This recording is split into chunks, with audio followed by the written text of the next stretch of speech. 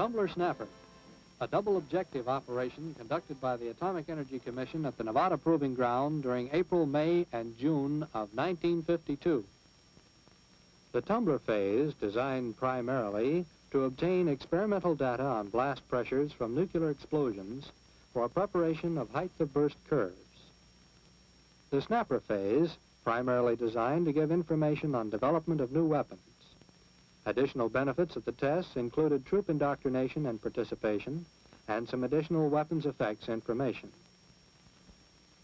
The Tumbler operation was set up to get experimental data on blast pressures obtained from nuclear explosions at different heights above the ground.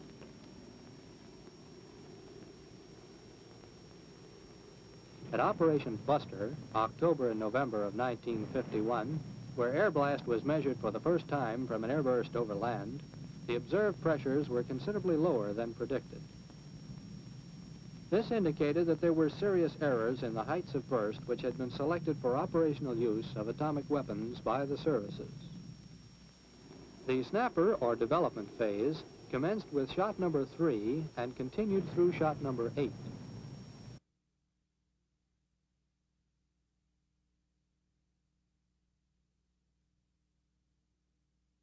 The measured radiochemical yield of this shot was 30.7 kilotons. This yield, being very close to that which had been theoretically predicted, added greatly to the conclusion that this proof test was very successful.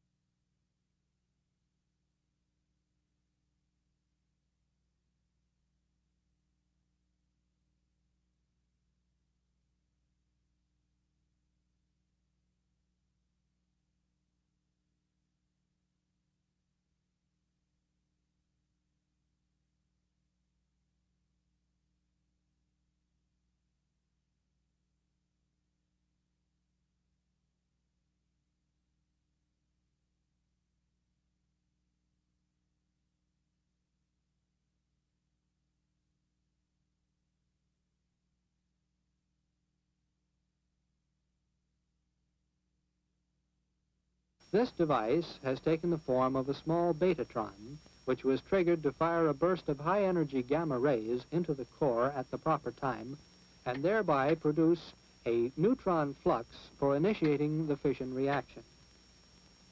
The most difficult feature of this device is triggering the betatron at exactly the right time.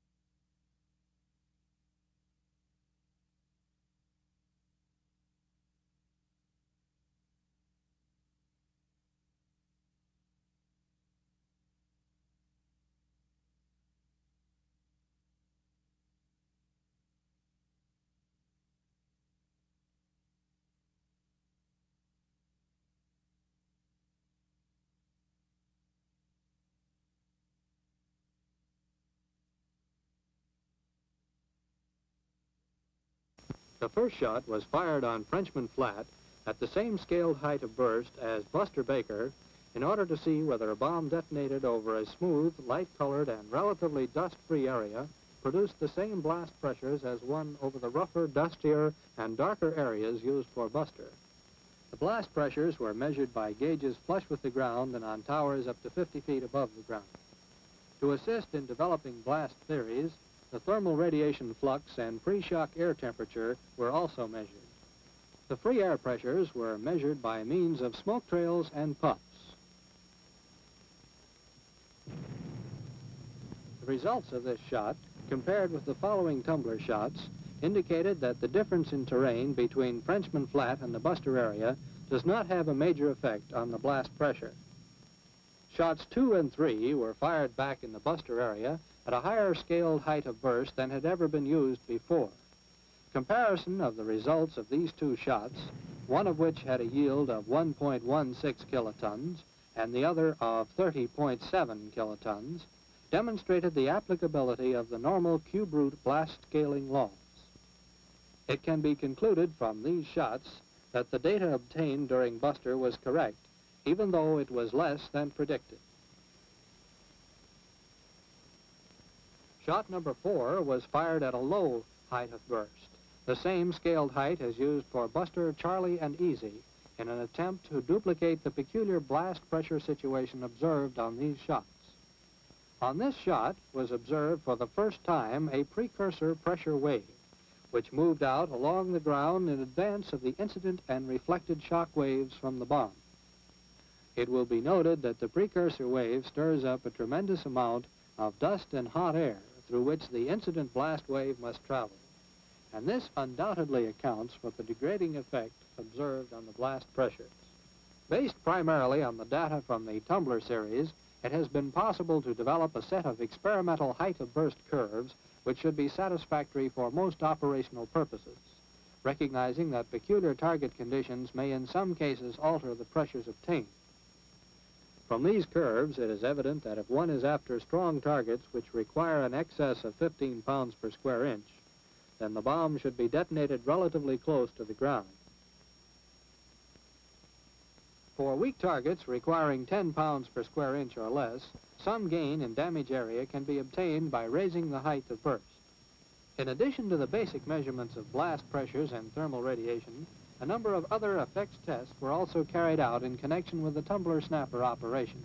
Of particular interest was the exposure of aircraft.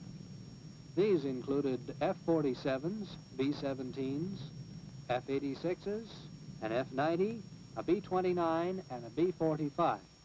The bombing aircraft were less resistant to blast pressures than were fighters. Planes oriented head-on were considerably less sensitive than planes tail-on or side-on. Not only did the thermal radiation ignite fabric surfaces at extreme distances, but also contributed to weakening of metal surfaces and increasing their sensitivity to blasts. As a result of the test, sufficient data were collected to establish damage criteria for aircraft on the ground. Test results indicate that revetments do not provide appreciable blast damage protection for aircraft. Another project of considerable interest was the effect of blast and thermal radiation on forests. Data was obtained on forces required to knock over individual trees. Also, data on radiation necessary to ignite forest fuels and to predict possible incidents of forest fires following atomic explosions. As an added dividend to the primary objectives of the Tumbler-Snapper operation, advantage was taken of the atomic explosions to provide troop indoctrination and orientation. Personnel of the Army, Navy, Air Force, and Marine Corps participated in maneuvers in connection with the shots with the mission of obtaining indoctrination training in the tactical employment of atomic devices, training in essential protective measures, information concerning psychological effects on individuals, and indoctrination in the effects of atomic explosions on military equipment, material, and emplacements.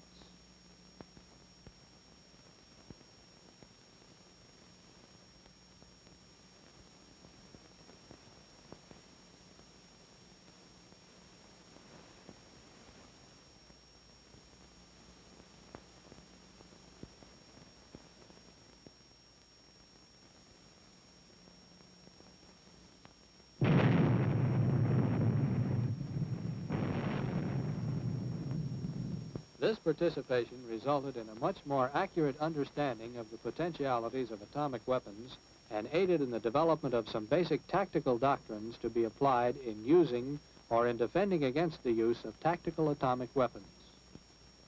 Foxholes and dug-in positions were proven to be the best defense in the field against atomic attack.